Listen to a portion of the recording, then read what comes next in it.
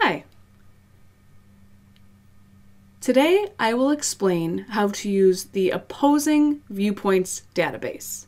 It's a great database if you need argument types of articles for your paper or presentation. Right now I'm on the library.rit.edu homepage. And in the middle of the page, you'll see several tabs.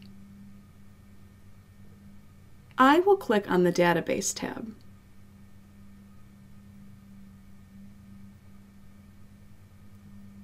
And I'll type in the name of the database.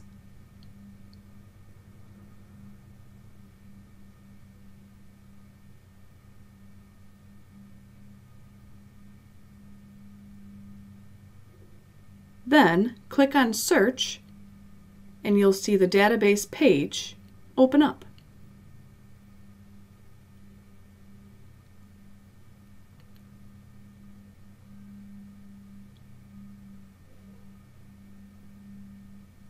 You can browse for different topic ideas. Or, if you know your topic, you can type it in the search box, and that topic will show up. So let us look for different ideas.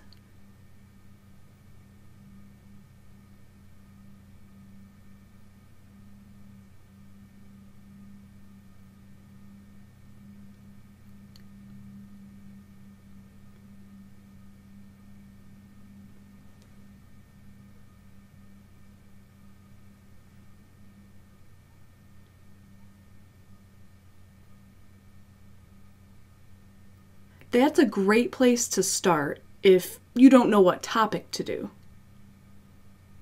Now let's go back to the home page.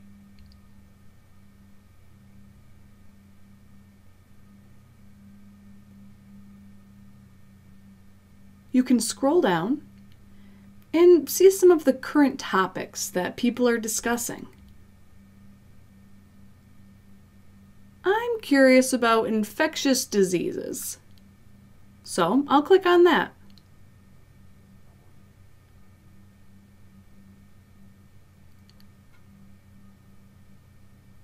It gives you some background information about infectious diseases in general.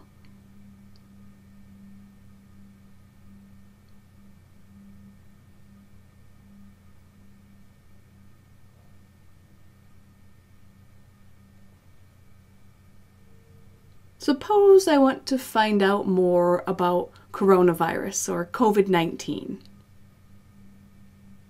I can click on the right-hand column. It has that topic.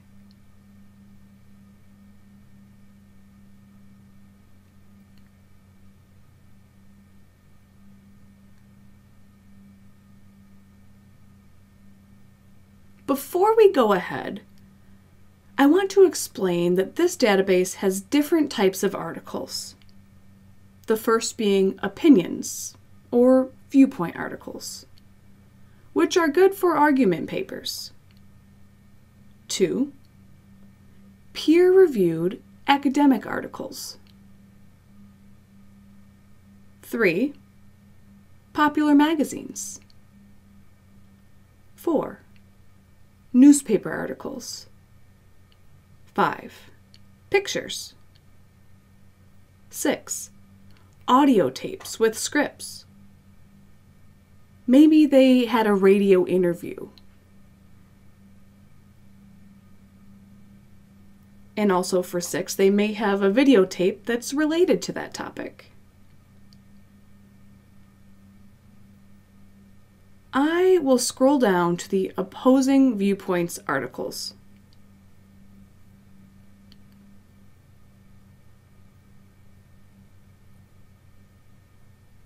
I'm curious about social distancing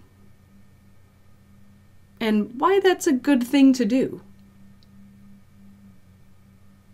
Maybe I believe that we should do that. I have to back up my opinion with the article.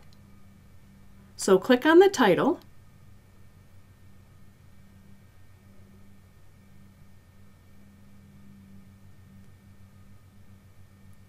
notice that you can save the article, or email it, download, and so forth. You also have the option to save it to Google Drive. Also, notice in the upper left corner, you can enlarge or decrease the font to make it easier for you to read the article.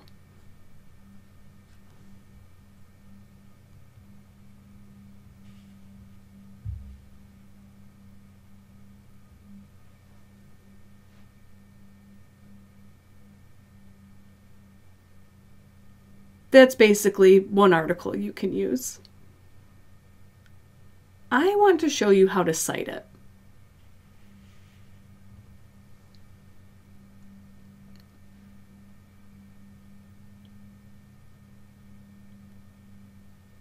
Up at the top, click on the Cite button.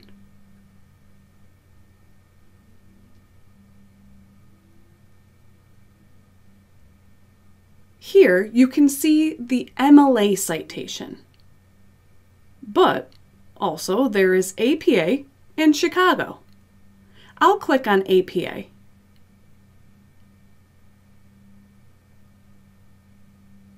Remember, you have to double check the citation because sometimes there's minor errors.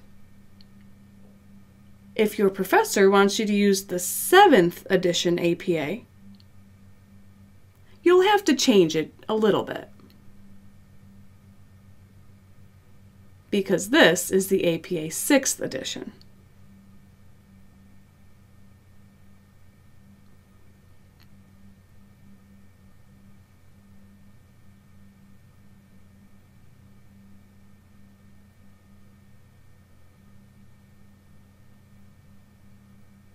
They have reference articles, like encyclopedia articles.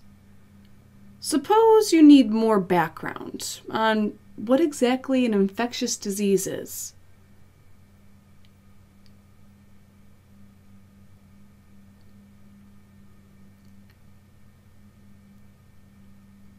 This explains that topic more in depth.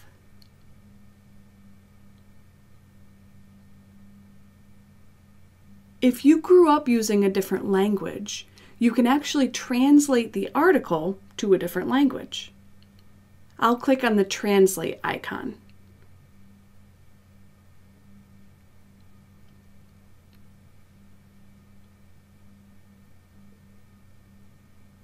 And then select the option for which language you would like to use.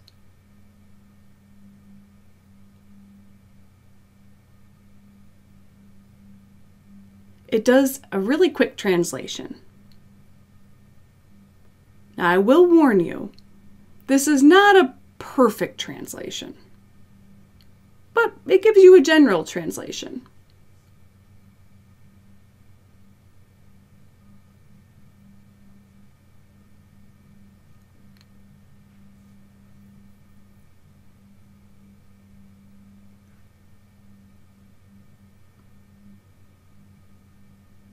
Suppose you want to set up the language for viewing the database. You can do that.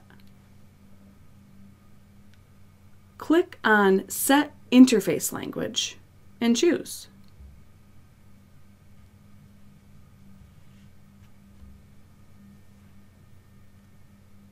Also, some people like to hear and listen to the article being read to them. Click on the icon for Listen.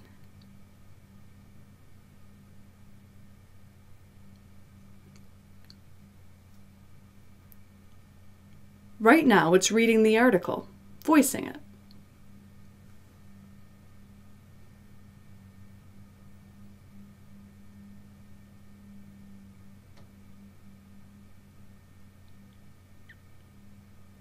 Here are some examples of images that you can use in your paper or presentation. Here's videos.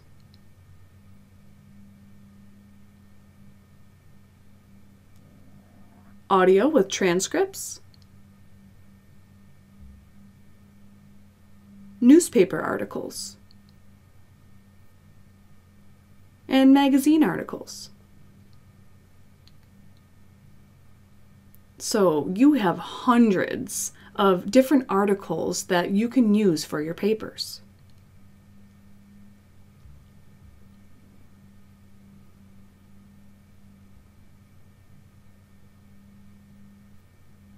I suggest that you don't use the Google website when looking for articles. That's because those articles sometimes are not reliable.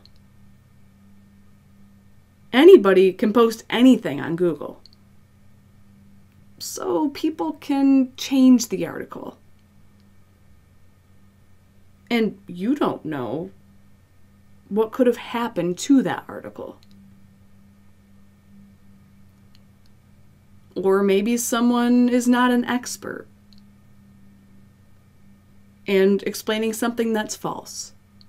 So please, use your library database to help you find good, reliable articles.